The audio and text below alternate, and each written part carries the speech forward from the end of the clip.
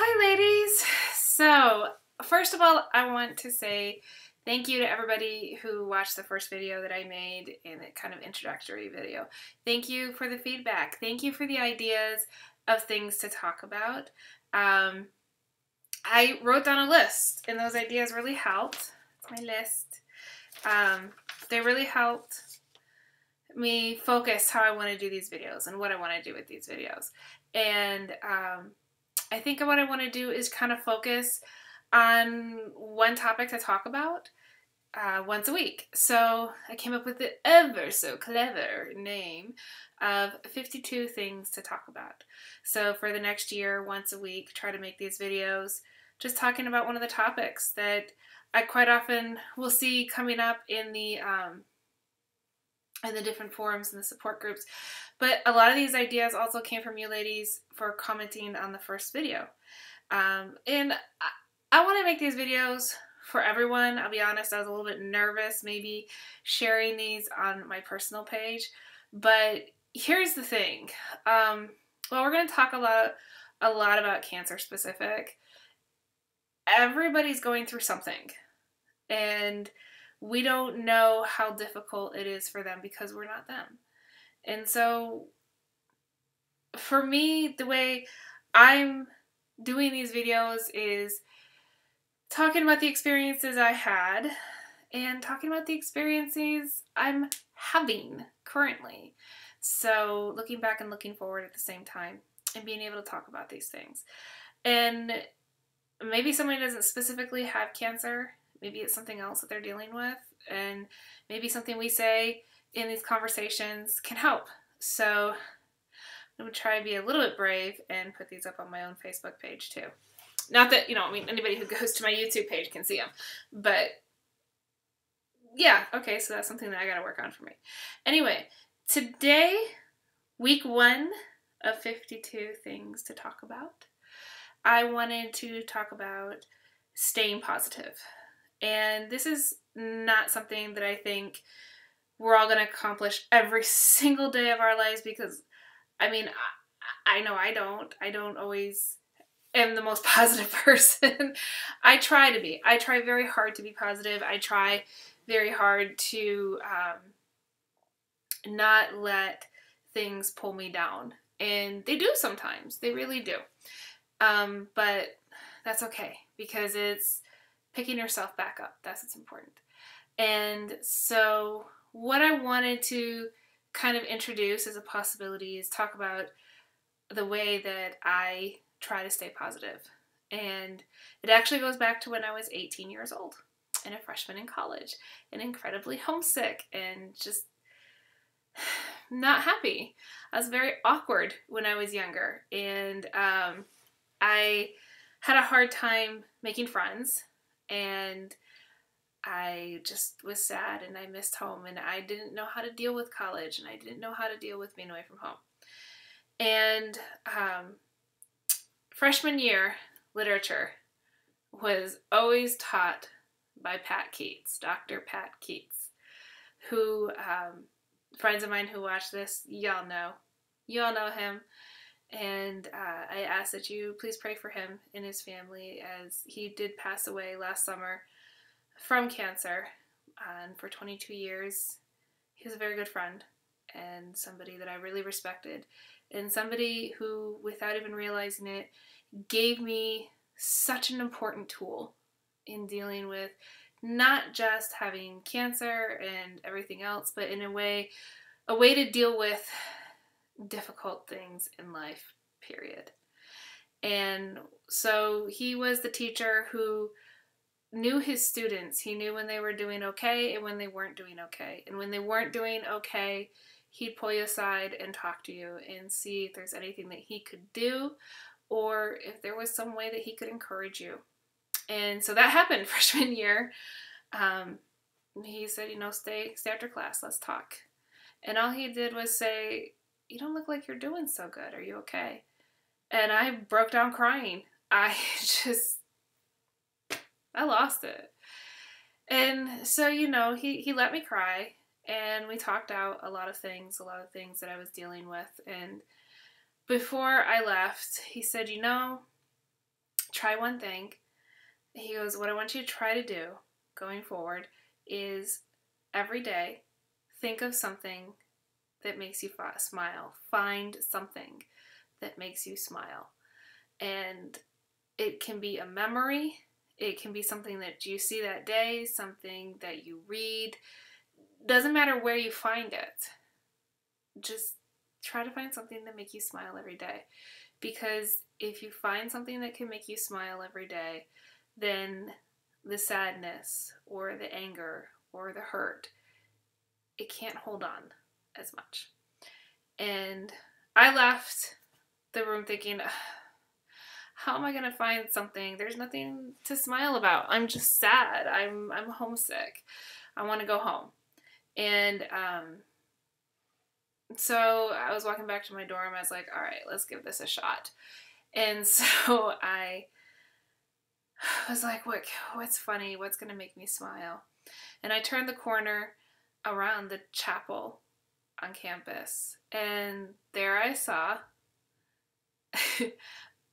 Ben Hackey, sorry, it still makes me laugh, Ben Hackey on a unicycle with, I think, a raccoon hat on his head, riding his unicycle up and down in front of the chapel. And I just busted out laughing. To this day, that memory makes me laugh. It's something that you absolutely don't expect to see.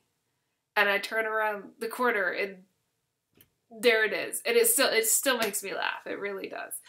And I started laughing.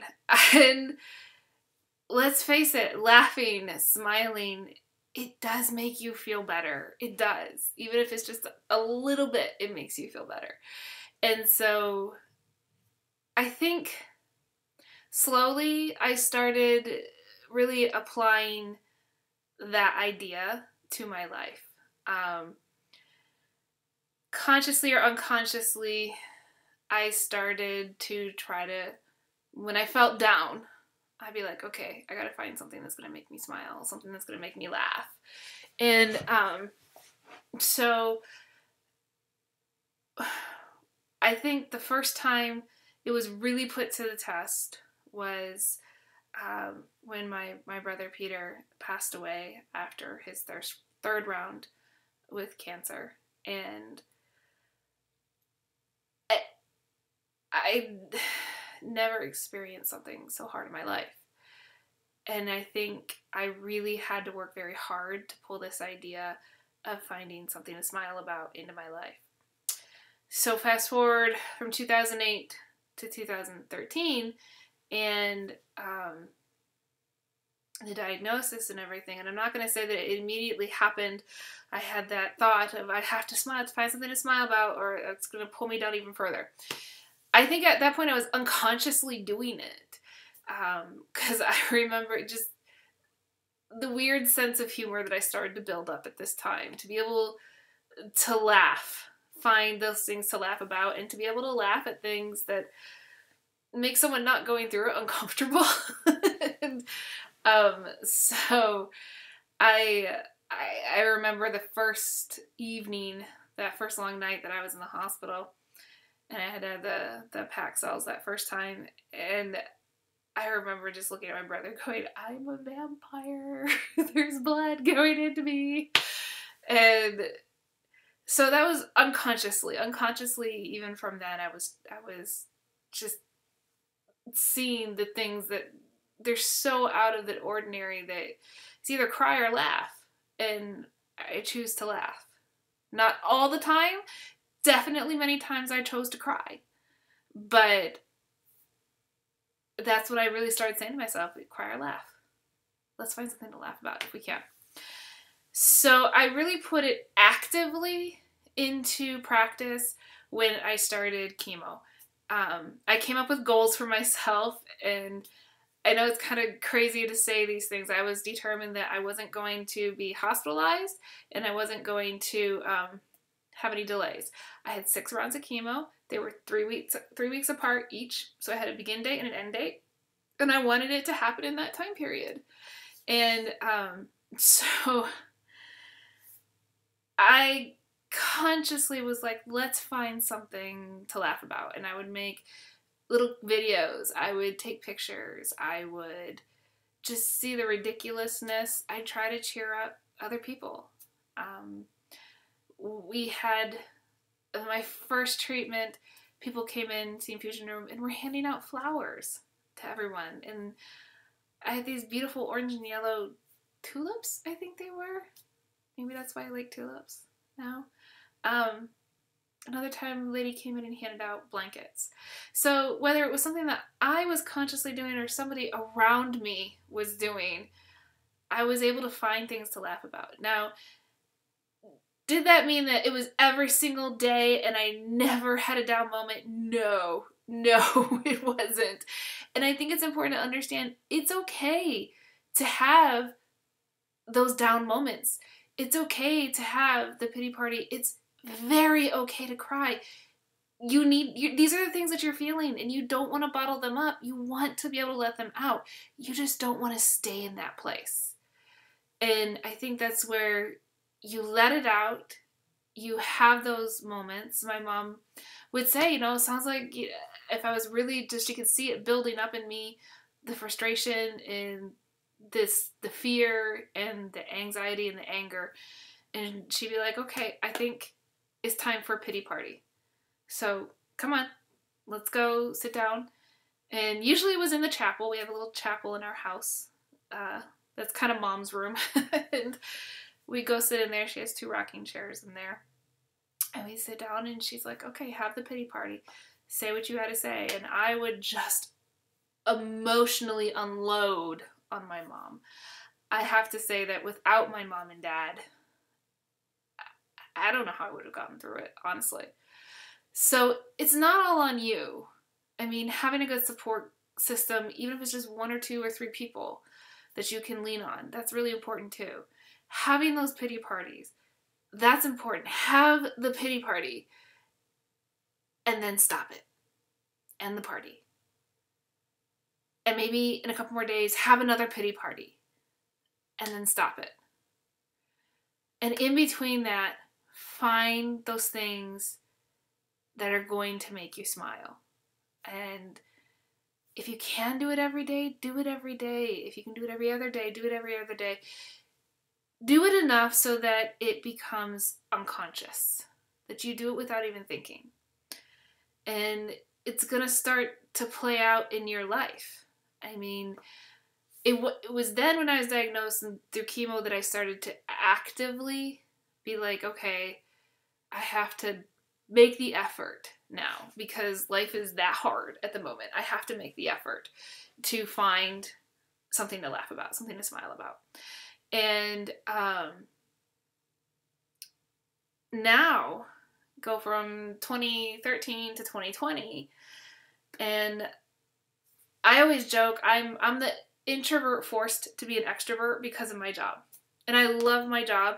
The career path that I got on after chemo was amazing. It's wonderful. And I'm sure I'll go into it in future videos. But that doesn't mean, that every day I am jumping out of bed and ready to go to work and all that fun stuff. I am not a morning person. And drinking coffee doesn't make me feel good. So I have to find ways. I know I have to find ways to make myself more of a morning person, even though I'm not. So, and this comes from that, every day of consciously trying to do something, find something to make you smile, is when I walk into my office, I say good morning to everybody as I walk past them to my desk. And I had somebody comment, they're like, you're such a positive person. And that's, you say good morning to everybody. And I was like, well, I try to be a positive person, but this is an effort for me. And I'm glad that it helps you have a good morning. And I think it does. I think when we say good morning to people, it passes on that good positive feeling. And I was like, but I've got to do this it's a little bit selfish, I need to do this for me so that I'm getting myself going in the day in a positive, good way. So that when I am with my clients throughout the day, I can be positive for them. And this attitude, this mindset came from 22 years of consciously and unconsciously putting this idea that Pat Keats gave me of finding that thing to smile about. And I know it was really put to the test for me again last summer when Pat passed away from cancer. And I remember sitting with his wife in her kitchen, and I mean, she's become my sister. She became my dear friend when she married Pat, and she's since become my sister. And I remember telling her about this and thinking, okay, I need to do this for me, and I need to try to do this for her too. And it did. It helped me, and it was hard. It's still hard. It's still difficult. But that advice he gave me when I was 18, 22 years ago, has helped me through so much, even last summer. And I really hope that I can pass this idea along, and it will help you. So I want to challenge you, ladies. I'm going to give you a challenge. So ladies, gentlemen, anybody who's watching this, every day, make an effort to find something to smile about. It takes 10 seconds out of your day. Whether it's a memory or something that you see, find a reason to smile. And that's how you stay positive. Say a kind thing to a complete stranger. Walk up to a stranger in the store and say, I like your hair. That's a nice purse. As you walk past somebody, smile and nod. You don't even have to engage anymore beyond that. Or look around you. What around you can make you smile? What memory do you have that makes you smile? There's so many ways that you can do this. So I challenge you to make this a part of your daily life. And just because, you know, I'm going to practice what I preach, the thing that I did today, the thing today that made me smile, is sorry, this is making me laugh at myself. I'm laughing at myself. I'm not good with plants. I'm horrible with, I can't keep a plant alive at all. But I decided, you know what? I want flowers. I'm looking for a house. I'm trying to buy a house. And the more I look at houses, the more I realize I've got to take care of a yard and I have to make it look nice. And so today, I went in, it was much harder than I thought it was going to be. I found some pots and some dirt, and I had my seeds, and I planted the seeds in 2 pots. So I have marigolds from Monticello, and a pretty flower that I can't remember the name of it from a local nursery. And they're sitting on my kitchen table right now. And it makes me smile because I'm looking at these pots and I'm an adult and I logically know it takes weeks for seeds to start growing. But I'm so excited about it that an hour after I planted them, I'm like, is there anything green in the pot yet? No. It's just a plastic orange pot with dirt in it, and somewhere in that dirt are the seeds, and eventually they're going to plant. But that was my thing today that made me smile. It made me laugh. And not just for a second. It's made me smile all day. So I'm going to practice what I preach, and I encourage you guys to try it too. So I hope you guys have a wonderful evening, wonderful weekend, a wonderful week, and I will see you next week.